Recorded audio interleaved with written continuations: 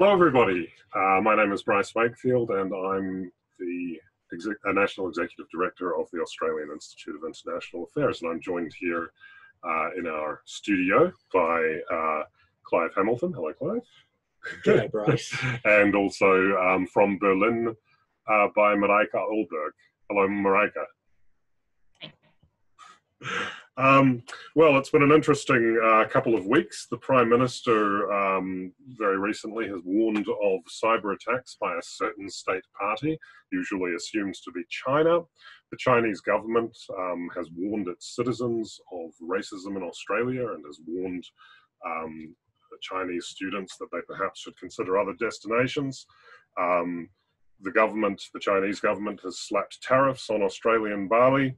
AIIA has raided a New South Wales Labor MP over his links to China, and today we've had the announcement that the Australian government would acquire long-range ballistic and anti-ship missiles to counter an adversary in the Indo-Pacific region.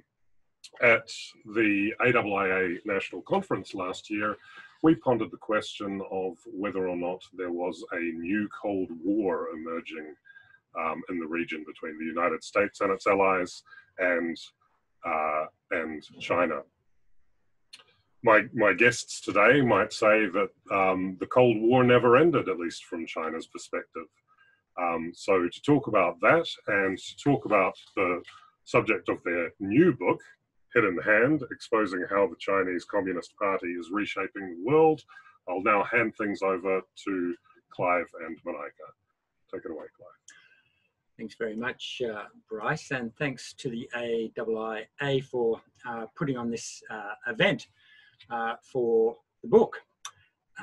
The origin of the book is really Silent Invasion, the earlier book that I wrote about CCP influence in Australia.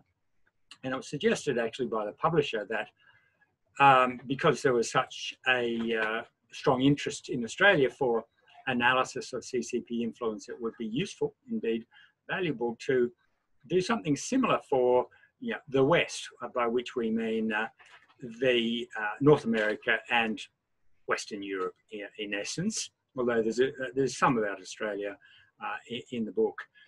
And so I mulled over this idea and realised that I could not write such a book by myself. And so I was in Berlin and met Mareike and thought she'd be perfect. And I was very, very pleased when she agreed that it would be an important book and worthwhile participating. And therefore, that's how we came to collaborate on writing this book. And we wrote it because we both believe that there's a well-organised and systematic attempt by the Chinese Communist Party to reshape the world order in the interests of the party. And we also believe that there's widespread ignorance and also naivety about China under the CCP in Western countries. And this has led to a dangerous way of dealing with China, even amongst those countries that enjoy that experience a kind of skeptical attitude towards the CCP regime. There's a real lack of understanding about what the CCP is, what its kind of DNA is and its modus operandi, and how it goes about influencing and interfering in other countries, and in this case, Western nations. So what we set out to do in the book was to uncover and then write about the evidence of the comprehensive Chinese Communist Party influence and interference work that it has been conducting over a very long time. And despite the fact that most people who read the newspapers today think of Beijing as engaging in a very upfront, aggressive, out there kind of diplomacy and form of international relations, in fact, deep beneath that exterior, there has been and remains a deeply covert program of undermining democracy and rights in other nations. And these covert attempts are not well understood and not well recognised. And it's this ignorance about it which we want to try to dispel because we believe that shedding light on the operations of the CCP, which prefers to operate in the shadows, is the best way to counteract its effects on the democratic process and the exercise of rights. So, as the title suggests, the book is a detailed expose of this global program of influence and interference and subversion of Western institutions. And we focus particularly on the ways in which the Chinese Communist Party carries out its influence operations on the elites in Western countries. That is, elites in politics, in business, in universities, in the cultural sphere, which is particularly interesting and rarely recognised. And so that's why in the book Silent Invasion, and also in the new book Hidden Hand, there's a great deal of emphasis on the elites, and particularly trying to identify certain individuals in order to explain how this process takes place. A very strong theme coming through the book, I'm sure we'll talk about it at some length during today's session, and on which Mareike is an expert, being a sinologist with particular expertise on the CCP's external propaganda system. The strong theme running through the book is the way in which the Chinese Communist Party has attempted, with some very considerable success, to reshape the global narrative about China's role in the world, about the Chinese Communist Party, and the relationship between China and other countries. And some of the messages that it's been communicating in many subtle ways has been to promote the idea that autocracies are better than democracies in responding to the modern problems of the world. And of course, COVID-19, which has been in some ways a disaster for the CCP around the world, has been a very fruitful ground for the party to promote the idea that autocracies are better at responding to that kind of crisis.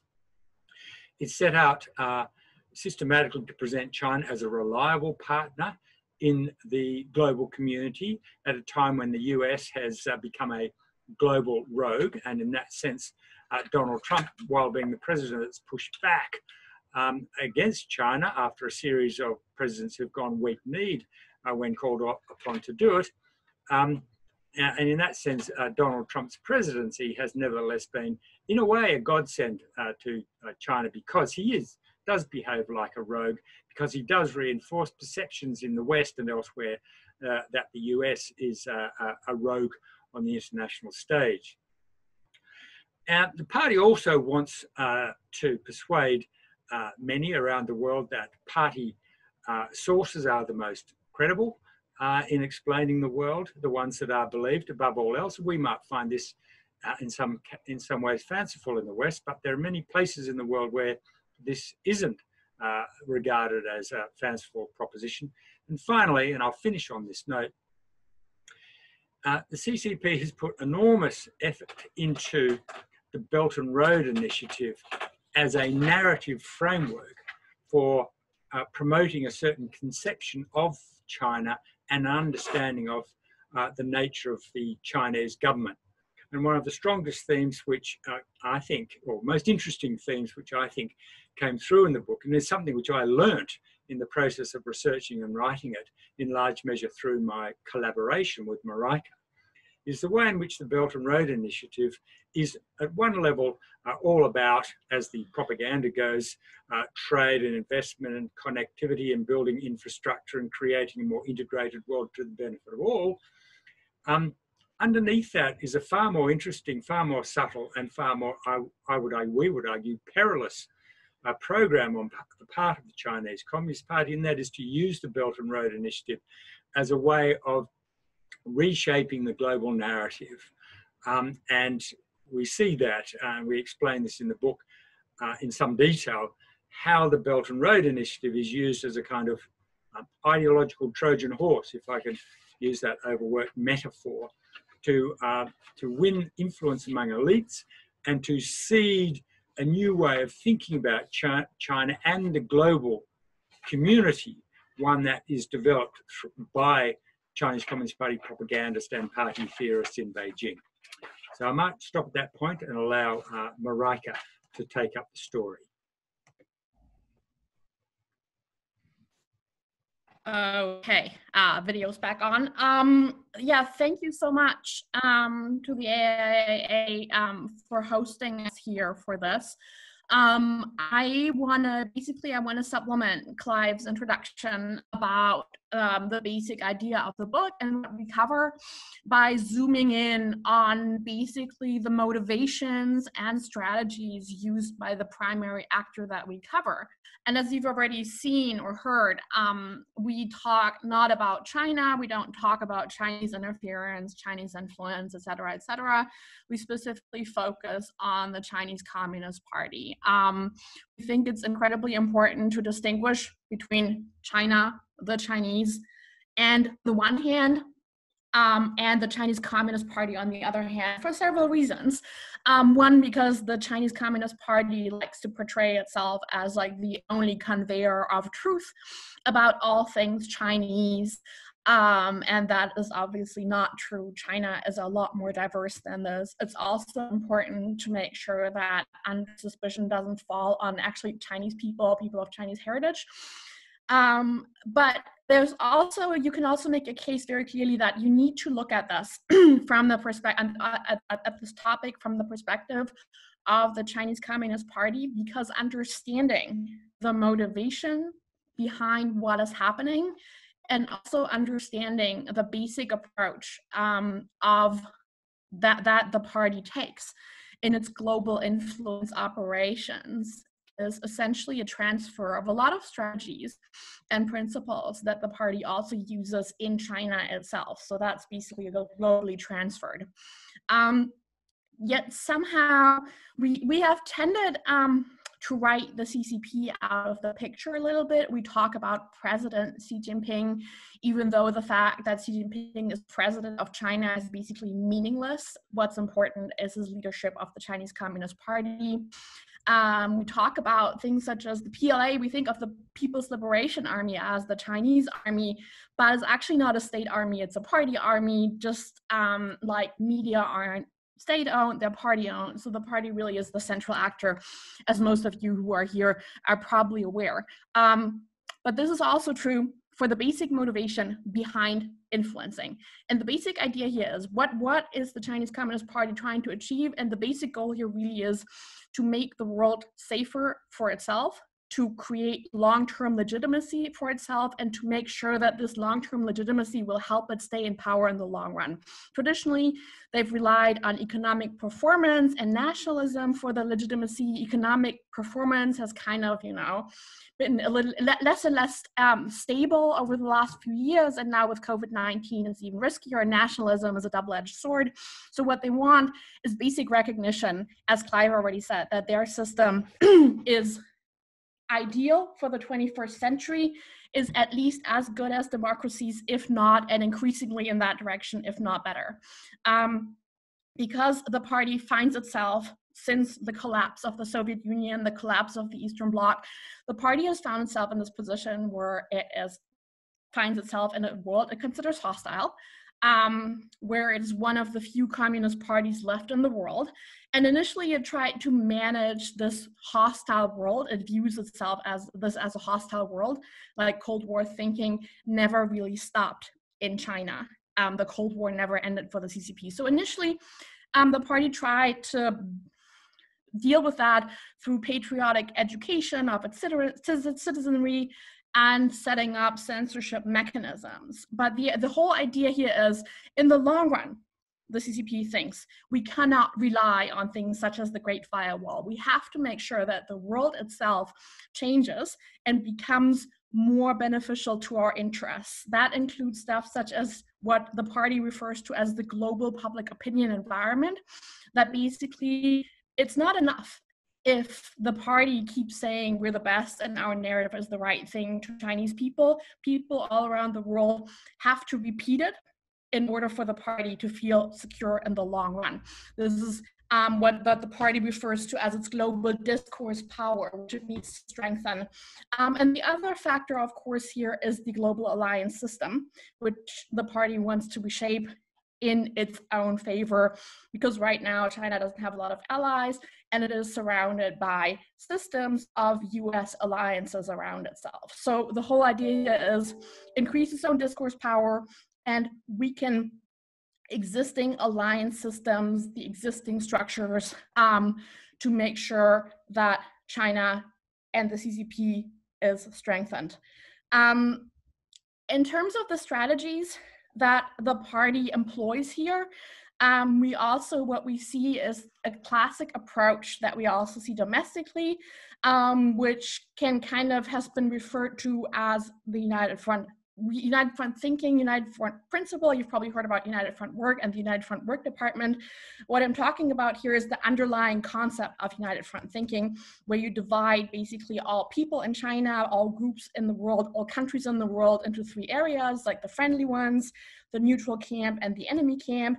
And the idea is to make sure that you ally as many neutral and friendly entities against the principal enemy. The principal enemy will vary according to the situation that you look at. If you're looking at a single nation state, for instance, China is looking at Australia and says our goal is we want to get Australia to sign on to the Belt and Road. And the federal government says, no, we don't want to. So in that case, the federal government is the main obstacle, and you have to work with all potential allies, which in this case would include provinces and states, to basically surround that state and make sure to work against that. On a global level, the principal enemy is the United States, which is considered the global hegemon. So what you have to do in order for China to succeed in this field, for the CCP to succeed, is win over as many US allies as possible, or rather make sure that countries that were previously allied with the United States first move into a position where they are neutral if there's a conflict between the United States and China, so they take no position, to move them from the enemy camp to the neutral zone, and eventually to move them from the neutral zone into the friend zone, where they don't just stay neutral on any conflict, but they actually actively side with China. So this is one principle that's very important, to divide countries into these camps and to just align as many as possible, and sometimes often temporary alliances, to just shift the overall balance of power. Another really important thing is you don't try to pick fights with too many at the same time. What you usually try is you pick one country and you try to isolate it and make an example of it. In Europe, this has happened to Sweden, which picked a fight with the Chinese government because the Chinese government kidnapped a Swedish citizen, who's now supposedly, according to the Chinese government, renounced the Swedish citizenship and is sitting in jail for 10 years. But under the circumstances, the Chinese government really ran a sustained campaign against Sweden. Not so much to win over the Swedes, but maybe to make an example of them. And a quite similar thing recently happened to Australia, when Australia demanded that there be an inquiry into the origins of COVID-19. Of course, later that demand was picked up by more and more countries, so that in the end, China said, we'll have that inquiry. But Australia, as the initiator of that inquiry, of that proposal, was then subsequently punished by the CCP with restrictions on exports, et cetera, et cetera. And of course, unfortunately, the standard reaction on the international stage is lack of solidarity. Instead of standing up for one another, most countries are simply glad that it hit someone else and not us. I'm gonna stop here so that we can start our question and answer part, but this was just meant as a very brief introduction to the motivations behind what we're describing and the principles of what is going on. And I'm very happy to go into more concrete details and examples in our discussion. Thanks a lot for your attention. Great, thank you very much, Mareike and Clive. A great introduction, set the scene for what are the growing number of questions, but I'm going to ask my question first, as usual. You mentioned, Mareike, that you mentioned patriotic education, which got me thinking about a few things. And to what degree,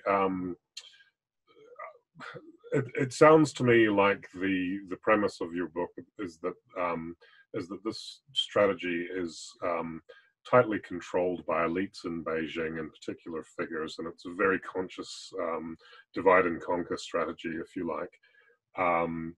And it's wedded to particular notions of the Chinese state that are informed by perhaps things like the patriotic education policy. But when I think back to the early 2000s, there was some discussion among Asia scholars that the patriotic education viewpoint had gotten out of hand to some extent, and that there were elites in Beijing who did not like the sort of caustic narratives that were coming out of protest movements in China, for example, but felt that they had to respond. To what degree do you think that the forces that you're talking about are really in control of the elites that you consider? That's an interesting question, and it kind of ties to something that I also said when in the introduction. Basically, I agree that in the long run, the CCP wants to get away from nationalism as the principal form, as a legitimator for itself, precisely for the reason that you mentioned, is it's this double-edged sword, because it can be deployed. And I do think the party has more control. Like, the party will say, oh, we have no control over it. I think the party is quite adept at signaling to people when to stop, and at signaling to people when to start. And when they do signal that it's time to stop, oftentimes people do stop. That all said, yes, I agree absolutely that they want to get away from nationalism as this legitimating factor for themselves, because precisely it can be turned against the party. It can result in calls from intellectuals or people on the fringes to call for actually tougher action, and to say the Chinese government isn't being tough enough, and they need to do more to stand up for China's interests. So I do think they want to get away from that. This is precisely why they're looking towards more narrative and discursive control, and what's referred to in Beijing as ideological security, as a force of legitimacy. That, again, this isn't just about, yay, China is the best, and we're going to stand up for China's interests, which is still relevant, and this is still happening a lot. But on top of that, they want to have a more permanent form of legitimacy that cannot as easily be used against the party. And this is kind of where this discursive power on a global scale actually comes in, because the idea is, we're competent and we are internationally recognized as the best system for China. Look, your population, all the foreign politicians are saying the same thing. This is where the party wants to get, so that precisely it doesn't really have to rely on shoring up nationalism anymore when it wants to, cover up any problem. So I do think there's awareness of that. Okay, very good. Clive. Yeah, I'd just add that to reinforce Mareike's view that nationalism, they're kind of riding the tiger, and we've seen some kind of uncontrolled outbursts of patriotic sentiment that the party has decided not in its interests. I mean, there were some anti-Japanese riots, for example, that got out of hand, and the party had to crack down very hard against them in Beijing and elsewhere within China.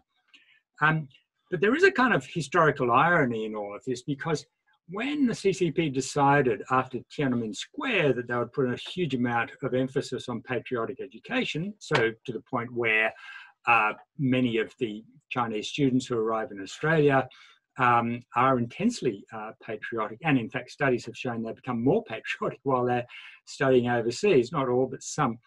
And of course history has been completely reshaped so that they come to Australia and discover all kinds of things if they're open to it about China's history, like, for example, what happened in 1989. But there's a great irony that having been very much an internationalist party, focused on solidarity of the workers of the world, very much in the kind of Comintern tradition, after the collapse of the Soviet Union, China under the CCP began to develop a very, very strong basis of nationalism for the legitimacy of the Chinese Communist Party. The party said, we represent China. They even rehabilitated Confucius, for God's sake, who was dismissed as, an evil bourgeois influence during the Cultural Revolution.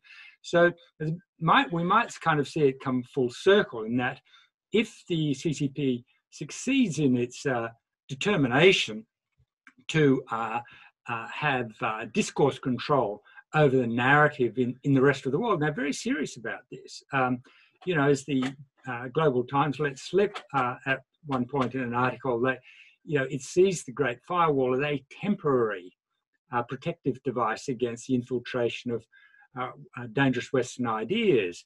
And it's temporary because the CCP anticipates a time when those Western ideas in the West will be defeated, and CCP ideals will be the dominant ones, and therefore you won't need a barrier between China and the rest of the world.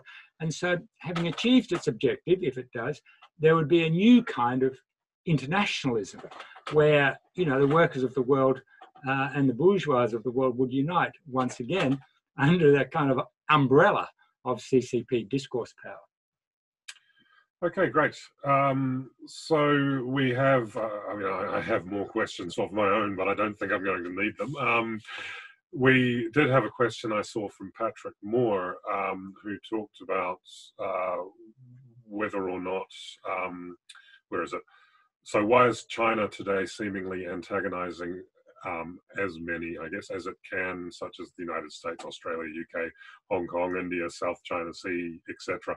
So I guess if I want to flesh out this question a little bit, my understanding of your argument would be that that you're saying that, having read a little bit of the book, that China has been covertly attempting to establish influence around the world, and I guess the corollary of that is that when it overtly attempts to do so with its wolf warrior diplomacy, for example, there's the potential to backfire. Do you think we're going to see more of this, or does China more of this assertive diplomacy, or do you think that China would prefer to do things in a more subtle way, I guess?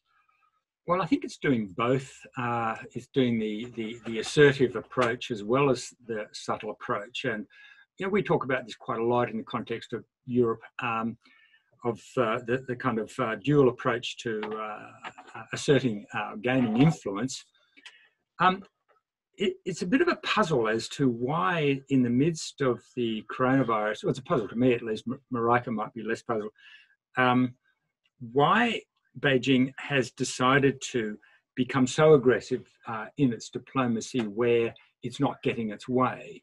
Mareike has given some of the explanation, and that is a particular CCP viewpoint where it distinguishes between friends and enemies and those in between, and isolating those it regards as enemies, who are always a small handful of, if you read CCP or CCP-linked newspapers in China and abroad, they even characterise Australia. The broad populace of Australia are actually sympathetic to China, and it's only a small handful of troublemakers who are creating the problem. And the troublemakers have come to include very recently in Australia ASPI. ASPI, the Australian Strategic Policy Institute for those overseas, has become a kind of a whipping boy for the Chinese Communist Party. And they are an example of the small group of troublemakers. And so the party believes that it can, at the one time, defeat this small group of troublemakers, wherever they may be, in Australia, in Hong Kong, in the United States, or in Sweden. But the mass of the people will see the value of the Chinese Communist Party, or China's way of doing it, and the benefits of engaging with China economically and becoming friends of China. And so I think that it has decided, speculating here, that Beijing has decided that China is now sufficiently powerful that it doesn't have to pretend to be anything other than it is. And Xi Jinping's position within the party is now very strong, after it was a bit wobbly during the early weeks of the coronavirus crisis, that they're kind of going for broke. And and so it's very hard to predict how that might unfold. I'm sure Mareike will have more to say. I think that is one possible explanation, that it's like it is how it is and the world can see us now. My interpretation, and this is my educated guess, because obviously I can't look into the heads of anybody sitting in Beijing, but my sense is that even though the CCP is trying to make it seem like it has weathered the coronavirus crisis, it has taken quite a big hit. It did not announce any GDP numbers for this year. It is struggling with quite massive unemployment. So I do think, even though I don't think that Xi Jinping is in a position where he's like insecure and is going to get toppled or anything, but the party itself is in a way operating in what you could term crisis mode. And in crisis mode, what the party seems to do more than usual, I mean, the motivation, the first line, the most important audience is always domestic, and the international audience is always secondary. But in times of crises, I think the focus inward actually becomes more intense. The focus on the domestic audience and on shoring up domestic sentiment becomes more important than international recognition. So under these circumstances and operating in crisis mode, where the party needs to weather a fairly big economic crisis, the internal audience is more important, and it's okay to pick more battles with people abroad than usual. So the party is basically deviating from its principle of, we make sure we only pick battles with a couple of countries at a time, and make sure we establish harmonious, constructive relationships with everybody else. The party's going against that. And I do think at least some people in the party are aware that that's backfiring, but I think that is a product to some extent of this crisis mode of China turning inwards and rethinking basically its strategy of how are we going to cope with this, because obviously this crisis, the COVID-19 crisis, is not over. We're probably going to be dealing with the disease itself for at least a year or longer. We're going to be dealing, I think, with the economic fallout for much longer than that. So this is basically the party focusing inward and making what could be considered mistakes from our perspective internationally by being too offensive and by offending too many people at the same time. But it makes sense from the internal crisis mode logic. And basically, I think they may tone down some of it because, again, some people are quite aware that this is offending countries, so they may go back to the smarter approach of just picking fights with a few countries at the same time. But as long as this crisis is with us, I think there's always going to be potential for things escalating in this direction. Great, thanks so much, Clive and Mareike. We have a question here from our friends at the Swiss Embassy,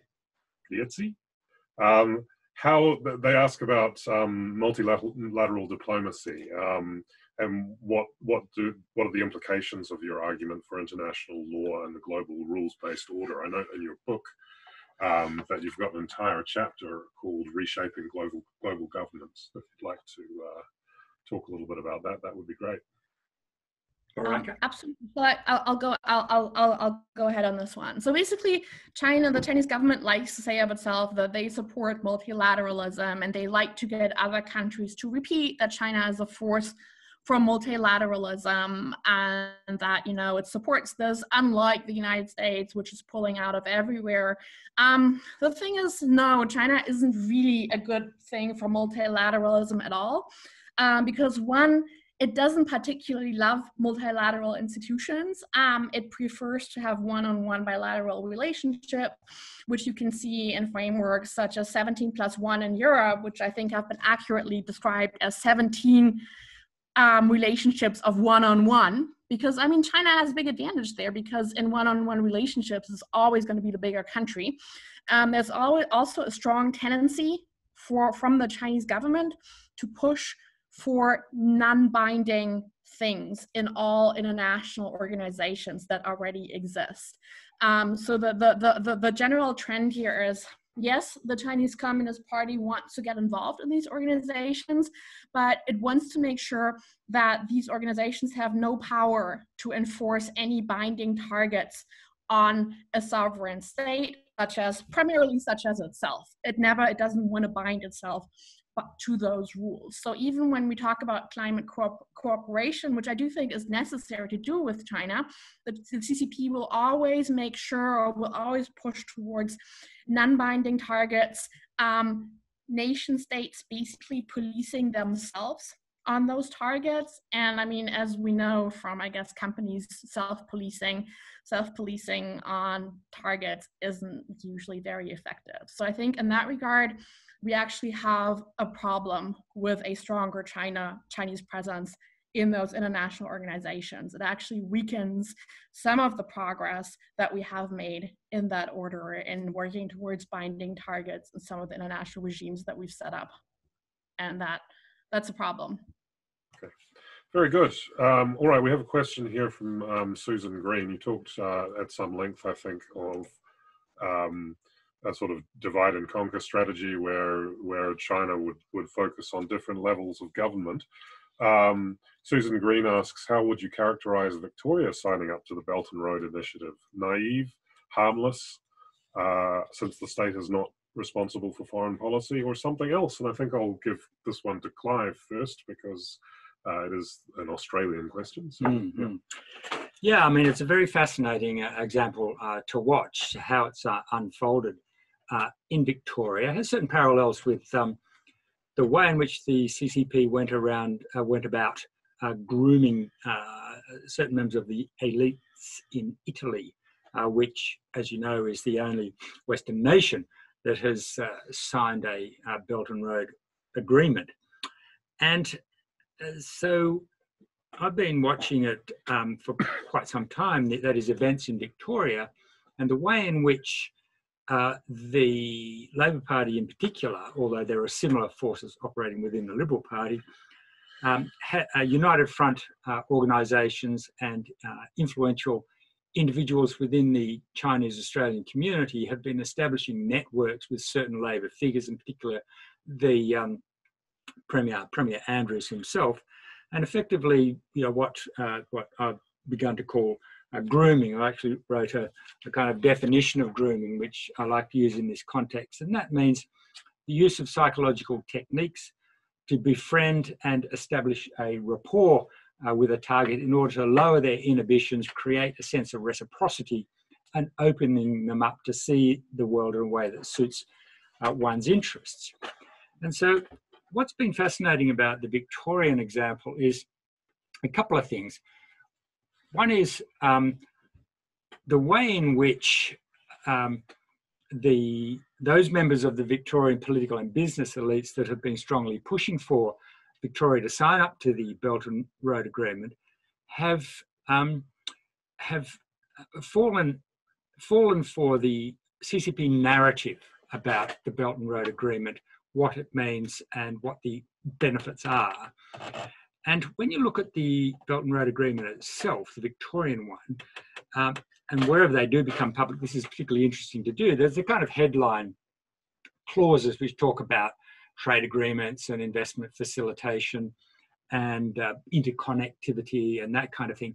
But if you look further down the agreements, and this is the case with the Victorian ones, there are all these kind of soft and cuddly clauses you tend to skip over as thinking it's not very important. I would argue actually they're more important than the trade and investment provisions, and they're all about clauses which establish mechanisms for greater people-to-people exchange and cultural exchanges and media agreements. And these are the ways in which the CCP plans to assert its discourse power. And what's been interesting with the Victorian one is that we've noticed, as we've noticed in other countries that have signed up to them, is that those elite members who are at the forefront of pushing forward the agreements and speaking on behalf of them, they begin to adopt the CCP language. They begin to speak in the kind of terminology developed by the party that that the party uses to surround and promote the Belt and Road agreements. And so it's as if, language like, well, actually in the Victorian Belt and Road Agreement, it commits the state, I've got this bit of it here, the aspiration of promoting the Silk Road spirit, centering on peace, cooperation, openness, inclusiveness, mutual learning and mutual benefits, and aspiration to further enrich such spirit in keeping with the new era. I mean, this is just infused with CCP ideology, this kind of statement, and yet it's kind of deniable. But I notice that Daniel Andrews, he speaks CCP speak when he talks about the way in which he wants to make Victoria China's gateway to Australia, and the win-win situations and the friendships and peace and harmony and cooperation that the Belt and Road Agreement will establish. So I think it's been quite a brilliant achievement on behalf of the party to have Victoria sign up to the BRI as an illustration, and Mareike alluded to this earlier, of the CCP tactic of using the countryside to surround the city. Very good. Okay. We have another question here from Mareike. Did you want to chime in on that question at all? Or? No? Okay, good. So we have another question here from Robert Webster. And it's about the, well, let me just read it. The picture you paint of the CCP under Xi is immutable and all-powerful. Is there no prospect of dissent, disunity, or change, especially if the economic miracle cannot be continued? So is there a possibility that things could go another way, and especially if the economic benefits that the party has been promising dissolve? Just briefly, I'm sure Mareike will be able to expatiate on this better than I can, but yeah, I mean, the position of the party is fragile, and the party knows that. I mean, all kinds of things could come along and profoundly undermine it. A financial crisis is probably the one that most threatens its viability. A very big outbreak of coronavirus could lead to all kinds of trouble. I mean, Wuhan became, for a few weeks there, kind of ungovernable. And the people of Wuhan were extremely angry and took a lot of effort to bring them under control.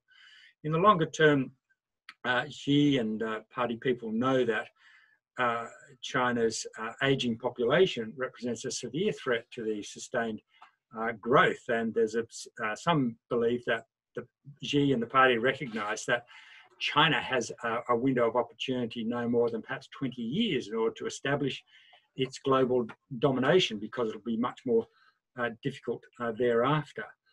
And within the party itself, Xi, of course, set about from late 2012, when he became General Secretary of the party. He went about ruthlessly purging the party of alternative opinion, which cemented his power, but also creates all kinds of problems of groupthink and fear within, particularly in the provincial elements of the party, as we saw again illustrated with the outbreak of the pandemic in Wuhan. It can lead to all kinds of problems for the party breaking out across China. Yeah, here's the thing. I think this, sorry if I may add to that. I think, yeah, absolutely. And again, what we're presenting here and the strategy of the party is not just born out of confidence. It is also born out of the lessons that the party has taken in from the Soviet Union. We've studied that quite systematically. What did the Soviet Union do wrong? If you are an unelected official, you are a lot more nervous about power transitions than you are as an elected official, because generally it doesn't look pretty if there is no transfer power mechanisms. What Xi Jinping has basically, with his presidency for life, has destroyed what little power transition mechanisms that actually were within the Communist Party, at least internally. So right now, yes, a large horror scenario within the party that motivates a lot of what it does is either the Soviet scenario or even a Romanian scenario where people don't just get kicked out, but they get killed. And I think they take that quite seriously. I do think, especially under Xi Jinping, we have completely moved away from a prospect for this ending peacefully.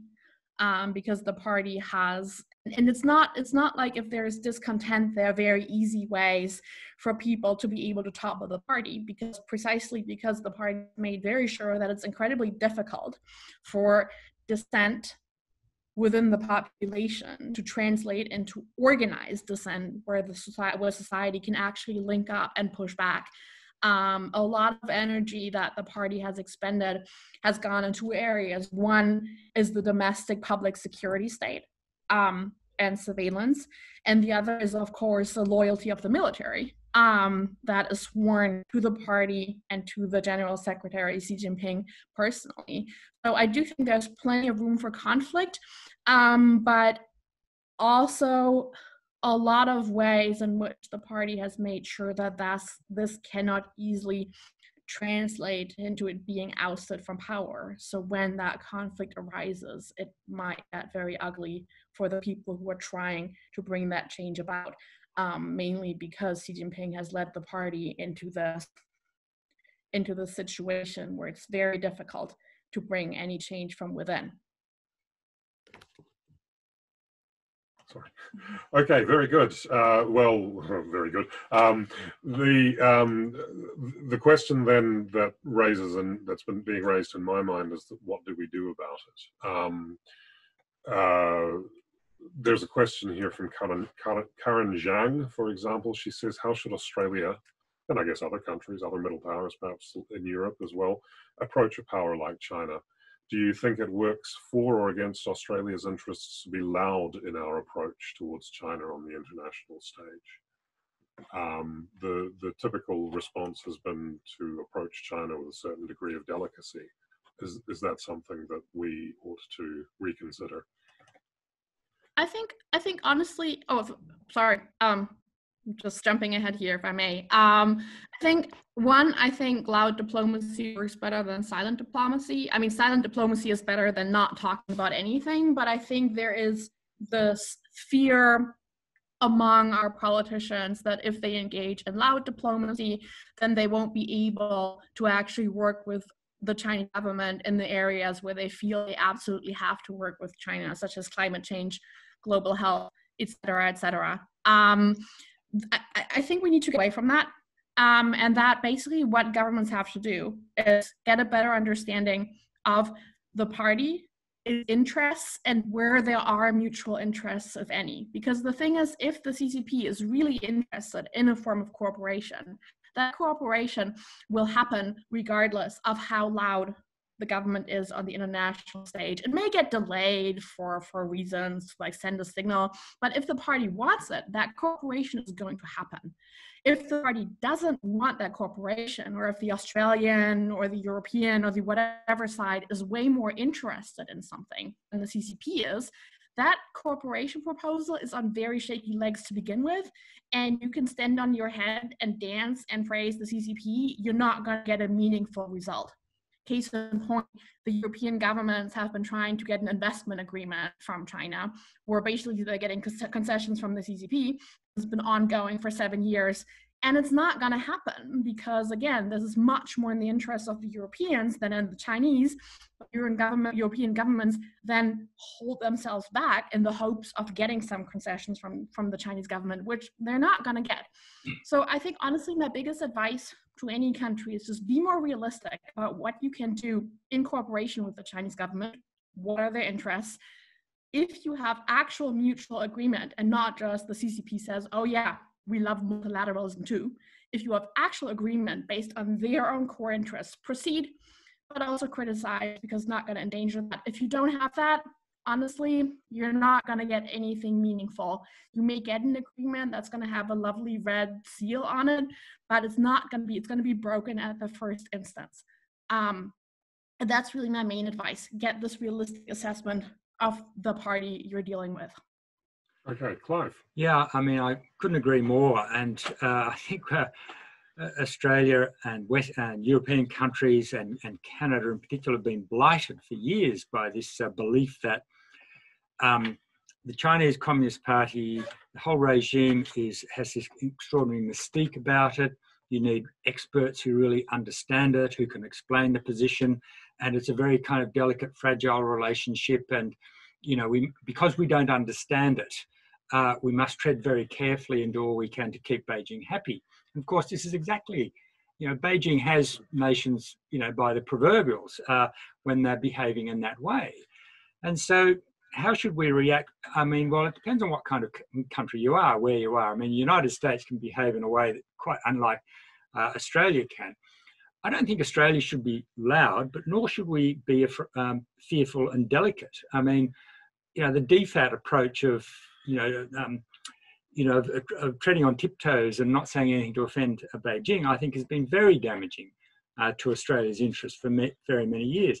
So the alternative between delicate and loud is firm and calm, really making it clear what our position is, making it clear what our values are, making it clear what we're not going to trade off for economic interests, but doing it calmly but firmly and consistently.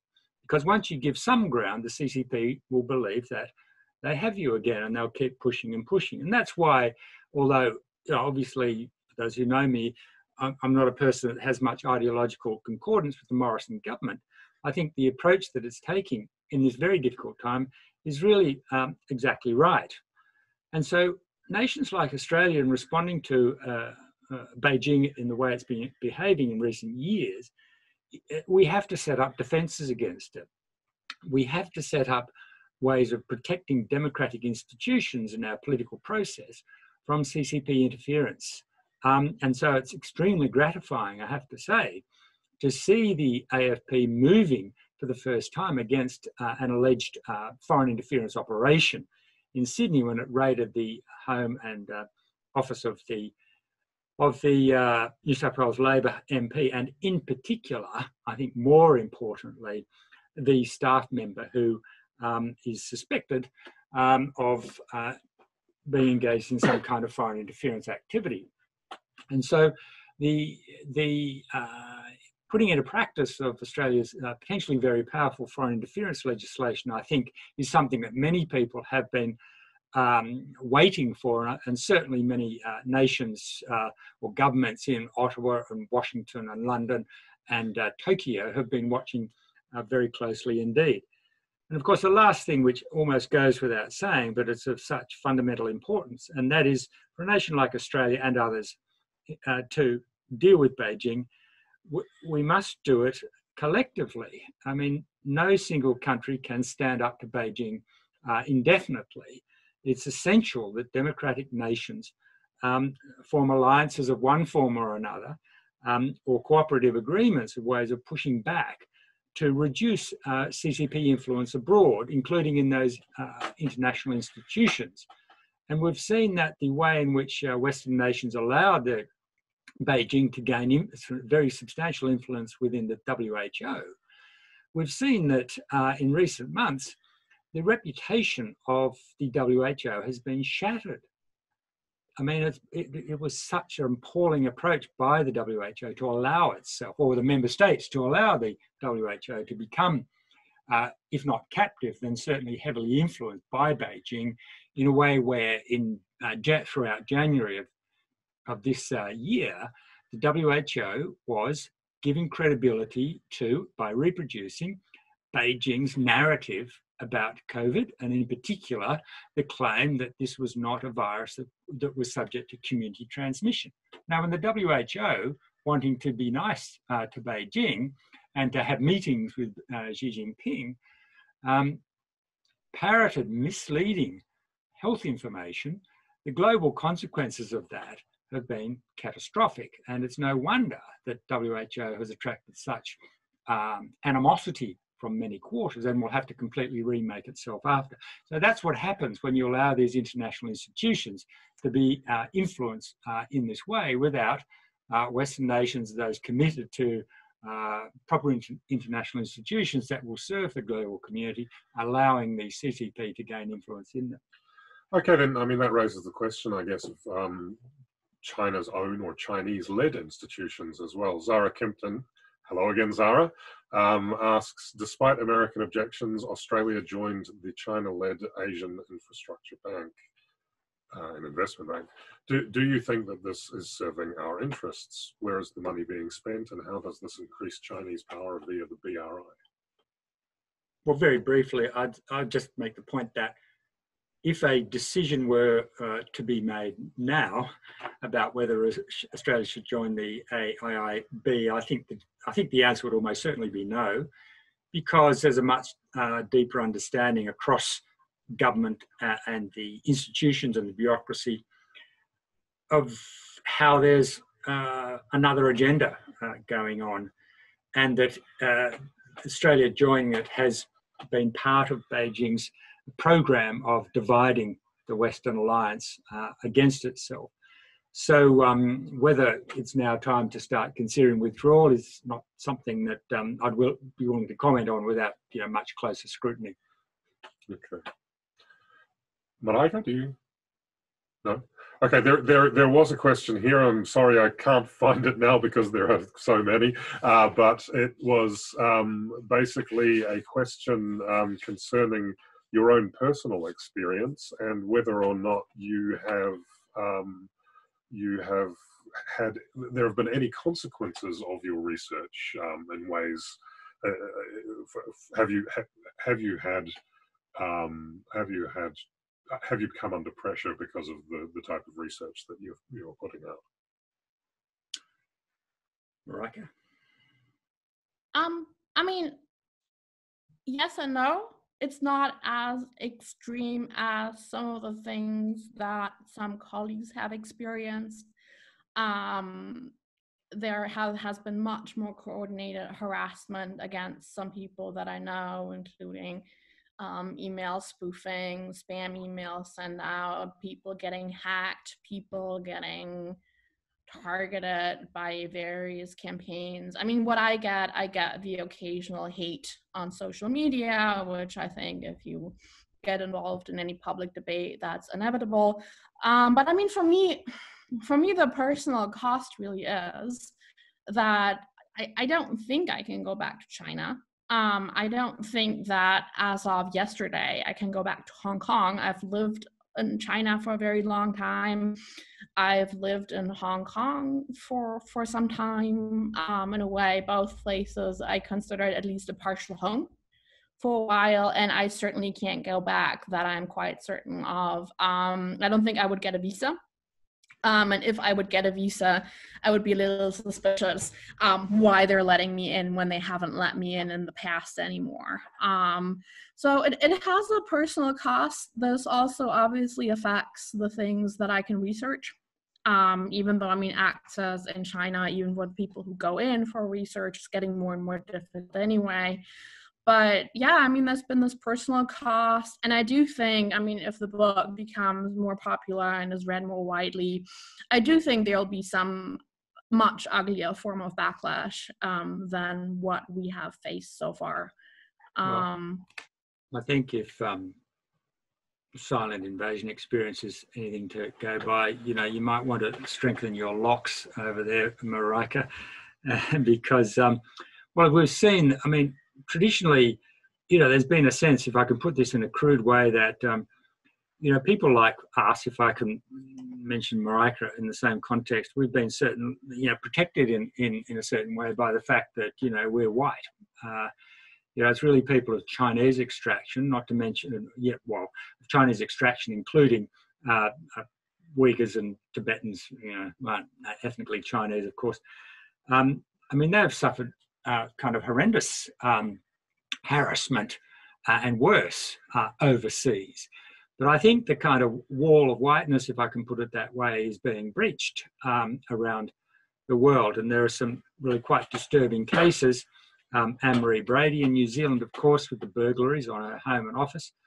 John Garno in Melbourne has revealed that he and his family have suffered serious harassment in the street, as it were, by what are almost certainly MSS agencies. We read a deeply disturbing story about the campaign of attacks on the family of Mac Horton in Melbourne.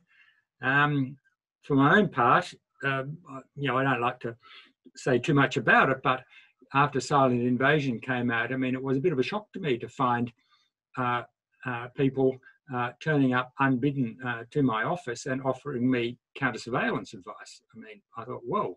I mean, I just wrote a book about China. Why do I need counter-surveillance advice?